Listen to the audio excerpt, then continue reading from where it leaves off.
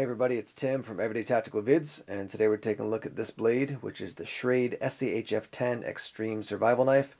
You may be familiar with the SCHF9, which is very similar to this, but just bigger. But I personally was very excited to get my hands on this blade to test it out, because I like my survival knives a little bit smaller and more compact. I just find them easier to use and maneuver in survival situations. So we'll be looking at this knife, taking a look at here in the studio and some of the specs on it, and then we'll take it out into the field and review it and test it there.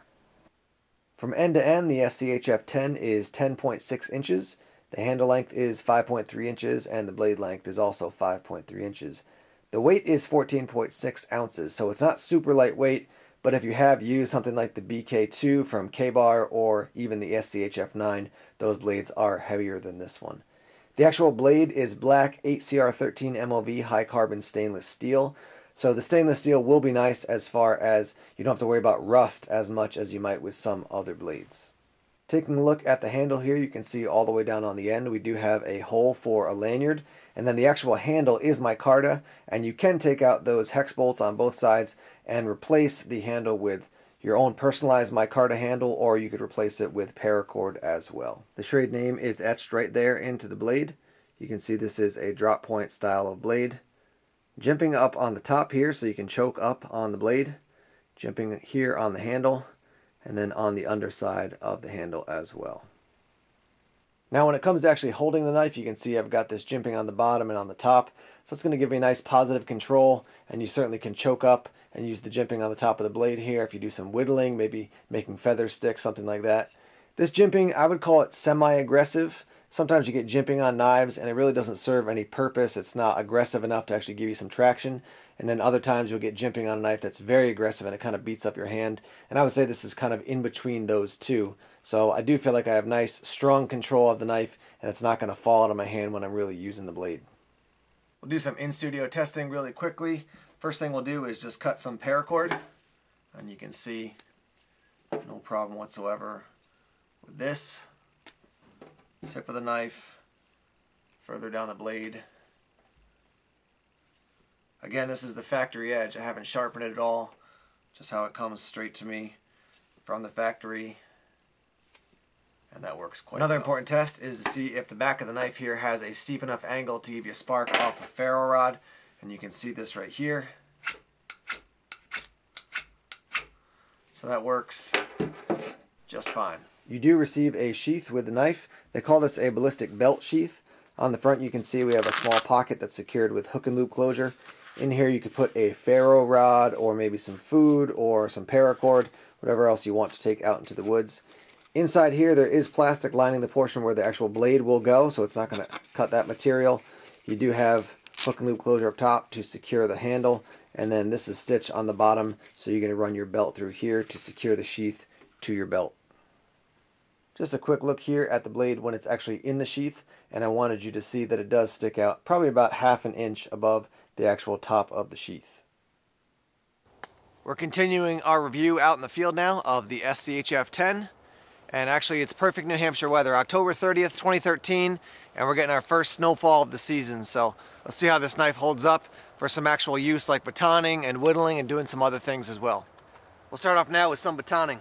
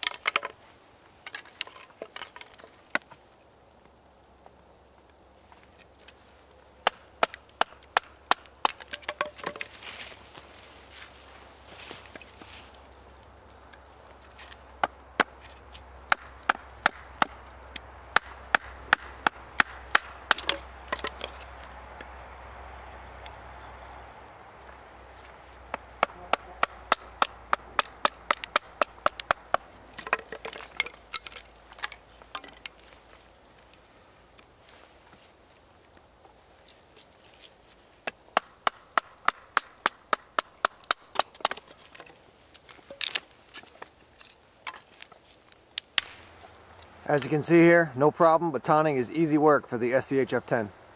Next up, we'll do a little fine work, see if we can get some shavings if we were going to start a fire.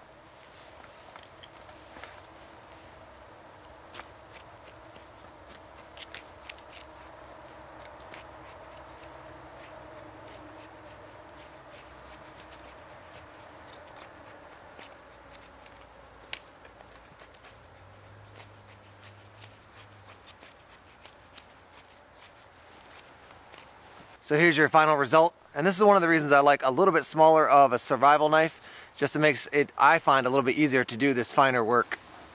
As a general rule, I don't chop with my survival knife, but just to show you that it could actually do that, I'm going to do a little work on this dead branch over here.